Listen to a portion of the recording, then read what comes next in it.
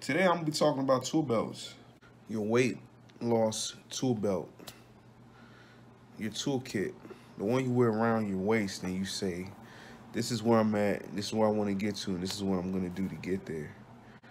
And you have different tools for different jobs. You know, there's no one size fits all. Everyone's a little different, you know. My personal tool belt, and also just a general idea of having a tool belt to tackle weight management, weight loss, maybe even weight gain.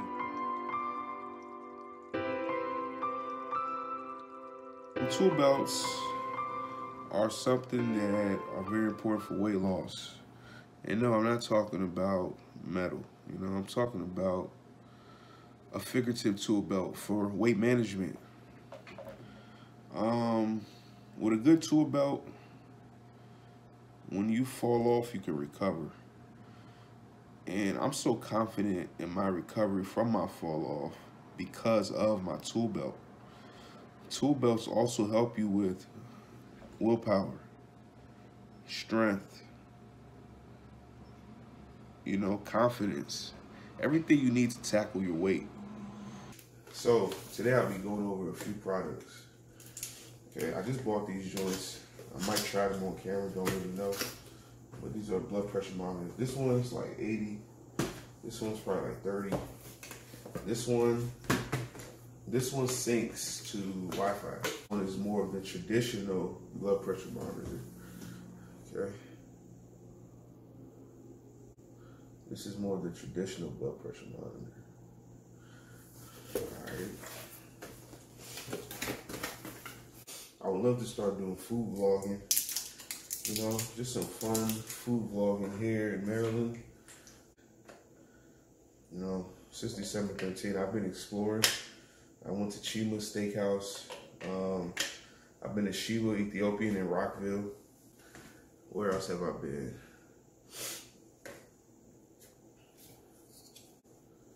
I've been to Pollo Loco, Pica Pollo in Germantown. I go there often though. We're gonna try this blood pressure monitor out while I collect my thoughts.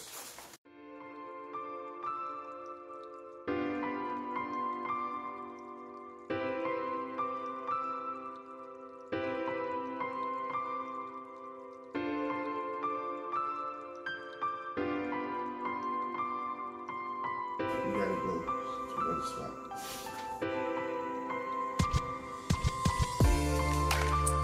$152/89. That's what I would expect. When I feel like this, that's usually what my blood pressure is. So I like this blood pressure monitor. I definitely will be using it, and I definitely won't be returning it. If the other one is comparable, but it has all the bells and whistles, so I'll probably use that one, keep that one.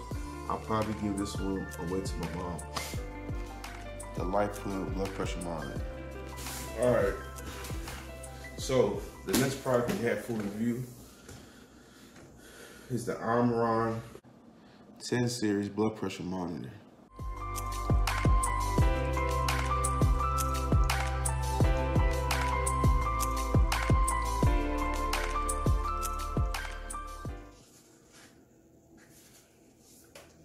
Yeah, I see the instructions, but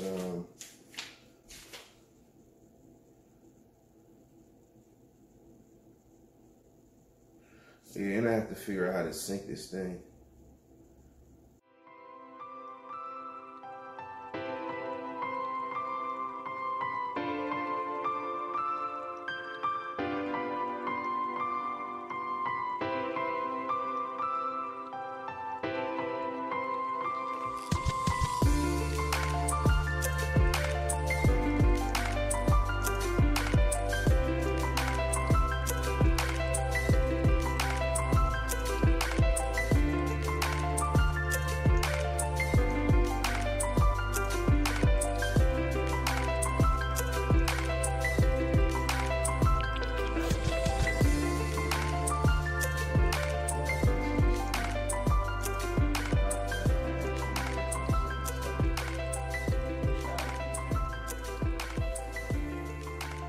it gets the American African stamp of approval. Whatever that means. So that's dope. That's a dope product. So now we're gonna talk about my scale and my fitness tracking watch. After that, we'll talk about some apps that I use on my phone to track it, and also maybe the web view, the web layout of it. And I'll be making a video shortly about data collection and why it's so important that you collect, protect, and mine your own data.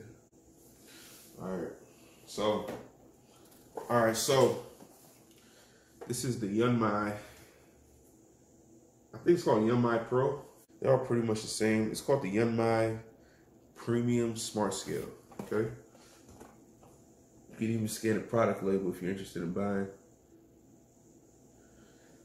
That's smart marketing right there. Give you a brief look at the Yunmai app.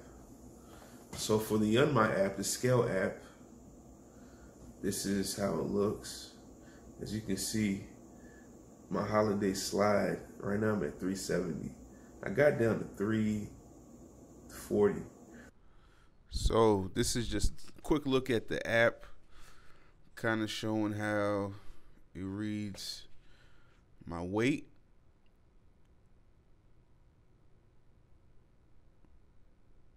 So, you know, it takes about 5 seconds.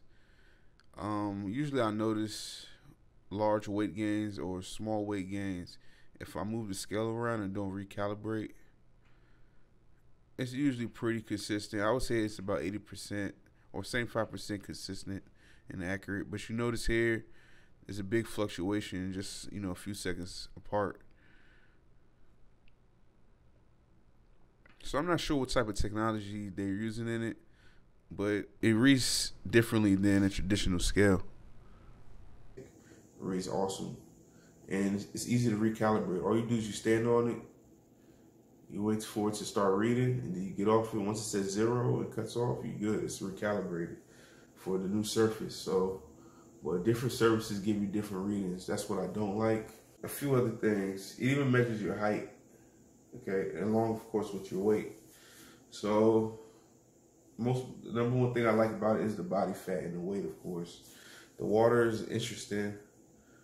The height is interesting. But you have to have moisture on the bottom of your feet in order for it to read accurately. So I usually do it after I hop out the shower, or sometimes in the morning. I just put some water in the tub, step in it, dry it off a little bit, then step on the scale. You don't want your feet to be wet, but you want them to be moist. All right, so the next product I'm going to be going over is this Apple Watch. This is a 3 Series Apple Watch. Okay, it's a custom band, and it's also has like a case on it. And the different faces will allow you to try different screen faces. I mean, it's not really that hard to explain, man. It's 60 degrees today. The reason I like this product is that it tracks my heartbeat. That's the #1 feature I like, because I like to see what my heart is doing when I'm doing different things. #1 thing that I like to see what it's acting or what it's reading when I'm doing that activity is up and down steps, especially running up and down steps. And I've noticed that, I mean, when I started my weight loss journey, I couldn't even walk up steps. I would have to go up one flight, rest, go up one flight, rest, go up one. It would literally take me 5 minutes to climb through the flight.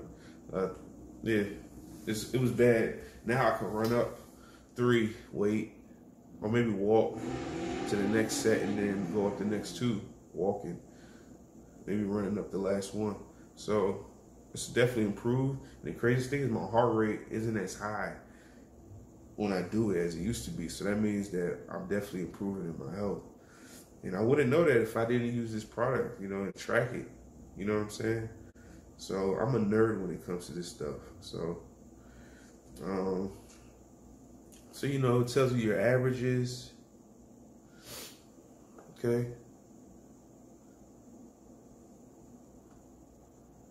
It tells you your averages. Can't get this thing to focus, but it's whatever. It It tells you your averages and it tells you your current rate. It's good for working out too. A lot of times when I'm working out, I'll have this on. I usually always have this on unless I'm taking a shower. Even when I sleep, I wear this. We'll get into that. But a lot of times when I'm working out, I'll use this to track my workout, so I can see what my heartbeat was while I was working out. It also tracks calories and stuff like that, so it helps with that. This thing also tracks your steps, so it helps with that. It helps tracking your steps, which I sync with my Fitness Pal, so you know, it gives me a little bit of knowledge of how many calories I burn just in my everyday activities. So, yeah, this thing is very handy. As far as sleeping goes, there's plenty of different sleeping apps you can get in the Apple Store. And those apps, okay, will track the duration of your sleep, when you were sleeping deeper and lighter, the interruptions in your sleep, and just give you an overall idea of how much you're sleeping, how well you're sleeping. I've been collecting that data for a while now. I don't know what I'm going to do with it or how it's really useful other than me seeing it and saying, oh, I'm not getting enough sleep. You know what I mean? But, so this is the MyFitnessPal app. This is probably my most used app. It's very simple. It might look complicated, but I use this to track each meal, and it gives a breakdown of calories and macros such as carbs, protein, and fat. It's very handy. One thing I must say is that when it comes to weight loss, sleep is so important. Like, I can't even believe how important sleep is when it comes to weight loss. You know, when you're sleeping, I feel you burn the most calories. I really don't know how to get this thing to focus well.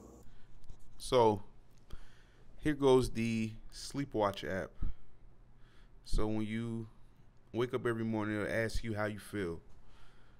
You know, somewhat rested, completely rested, not rested at all.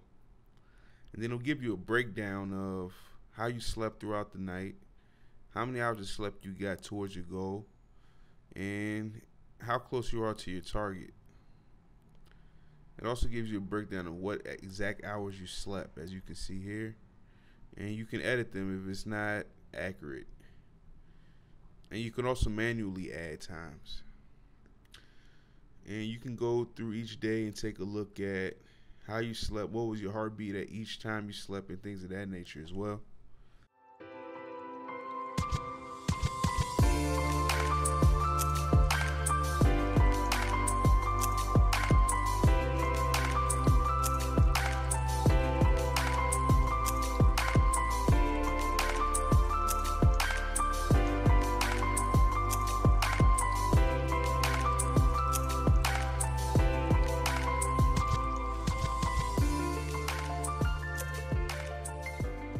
Here's a look at the average sleep and heart rate. So it gives you an idea of what was the average rate that your heart was beating while you were sleeping. That's very handy. I noticed that when my heart is beating faster, I sleep less. You know, and that restlessness can be due to many things, but I'll have to start doing research on that.